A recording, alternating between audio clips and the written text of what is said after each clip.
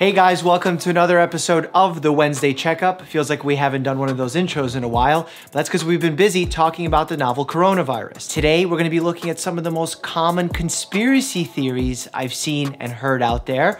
Shane Dawson, I'm looking at you. We're doing the medical version, medical conspiracy time.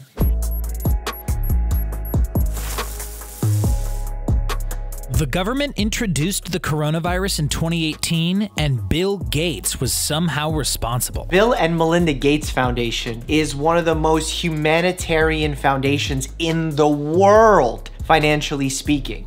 They're literally doing everything they can to eradicate disease, bring fresh water to people, and we're gonna blame this on them? Japanese doctors treating COVID-19 cases say that you should ensure your mouth and throat are moist, never dry, so make sure you're taking a few sips of water every 15 minutes. Skeptical to the source. I don't know if necessarily Japanese doctors came out and said this, but there's partial truth to it. If you have dry mucous membranes, they are more likely to crack. When they crack, you actually have a higher possibility of getting infected with a bacteria or virus. So yeah, you should be staying well hydrated, you should be drinking. Will it protect you 100%? No, but it's a good way to make sure that you're doing the best you can to stay healthy. Hand dryers are effective at killing coronavirus. I don't think that's the case. It certainly hasn't been proven. Also, CDC recommends drying your hands through the air dry method, which is you just naturally let your hands dry, or using a paper towel. Reason being, there was a study that I actually talked about on this channel that showed those ultra high speed dryers actually blow bacteria and viruses all over the place, especially if you don't wash your hands well. With this virus having fecal oral spread, meaning that toilets, sinks can be quite messy, especially in public restrooms, you don't want to be blowing that bacteria and viruses all over the place. So no, I don't think air dryers will kill the virus, and I don't think you should be using them. You can create your own hand sanitizer using Tito's vodka. I was almost gonna say like, yeah, it's possible to create your own hand. Not with vodka, not with Tito's vodka. I actually think Tito's vodka came out and had to make a statement on this because people were doing this based off a TikTok video. No, you cannot use Tito's vodka, which I think is only 40% alcohol, to create a hand sanitizer like that. It's just not recommended. If you're gonna be using some kind of disinfectant, the recommendation would be to use rubbing alcohol. That being said, soap and water, soap and water, soap and water. Gargling with salt water or vinegar will eliminate the COVID-19 coronavirus. We have no evidence of that. I actually do recommend saltwater gargles to a lot of my patients, not for eliminating viruses, just because it soothes a sore throat. If you have mucus buildup, it helps clear the mucus, especially if you have like postnasal drip or really chronic sore throat. But to kill the virus, we don't have evidence of that. Also, this virus seems to be very infectious in comparison to the influenza virus, for example.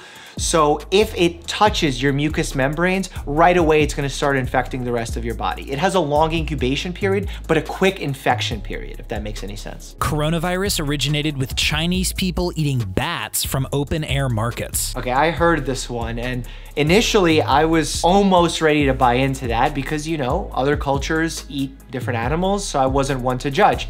However, when I looked into this, I found that the initial picture that started this reporting actually didn't come from China. It came from a reporter that was eating in an Asian country, not China, some kind of local delicacy. Nothing to do with the cuisine that's actually consumed in China. So no, we have no evidence of this coming from bat soup. We need to stop that. We initially thought that this virus started in bats, somehow made its way to humans, probably through a mutation. There could have been an intermediate carrier along the way. So perhaps a bat passed it to another animal and then we got it to humans. We don't know that yet. We're gonna be investigating. And again, let's think smart here. We're trying to combat this, prevent spread, flatten the curve. I mentioned that in my other video, which basically decreases the strain that's put on our healthcare systems. What's the use in talking about bat soup outside of getting clicks? The most dangerous or at-risk place you can go is a train or subway. The most dangerous place you can probably go is a hospital or an emergency room with people sneezing and coughing all over the place. That is why we've been directing patients to call in ahead of time to figure out if their symptoms are mild enough so we can get them to stay home so they don't spread their virus and they don't catch anyone else's. One of the biggest problems we face in the hospital is known as nosocomial infection. I know it's a mouthful. Basically means that you got sick from being in the hospital. If you notice, doctors are always trying to get all the tests done, give you all your treatments so that we can send you home from the hospital. It's not because we don't enjoy having you there. It's because we don't want you to catch a disease accidentally in the hospital. It happens. There's sick people all around. Some people don't wash their hands well. They sneeze in the hallway. You walk through it. There's all sorts of issues. So while I do think being a crowded subway is not good, being in a place where there's a lot of sick people is probably a tad worse. That's why you should be going only in cases of emergency or when you need serious medical advice or help. That's why most routine procedures, surgeries, well checks,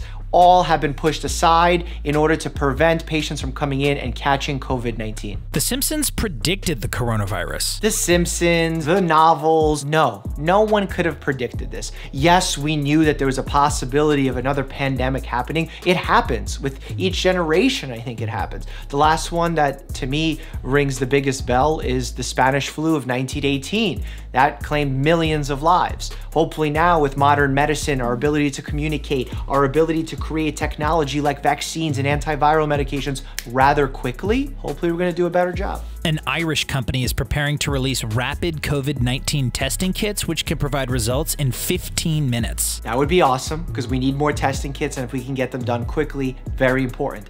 However, these tests, especially the rapid ones, need to be heavily scrutinized through clinical trials because we need to establish the sensitivity and specificity of those tests.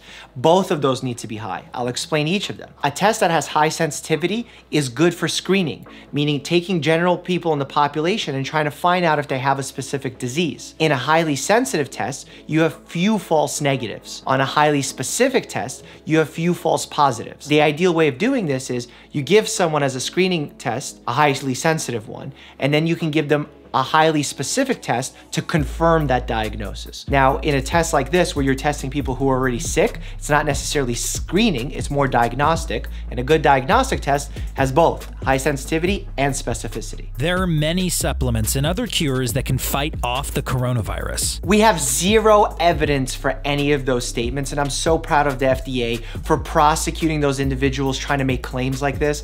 John Oliver had a segment of someone trying to sell silver as a way to get rid of the virus. No. And if you're a supplement manufacturer or you have your own line of supplements, please do not use this as a moment to brand your product. That is a cheap shot preying at folks' vulnerabilities at a very sensitive time.